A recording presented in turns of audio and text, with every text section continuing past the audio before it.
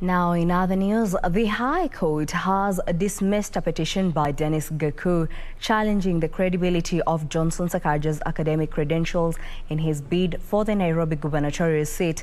In a judgment by Justice Antony Murima, the court found that the Independent Electoral and Boundaries Commission does not have the mandate to verify documents nor summon witnesses before upholding the decision of the Dispute Resolution Committee to clear Sakaja to vie for the Nairobi top seat. Well, we shall be bringing you more details in our subsequent bulletins.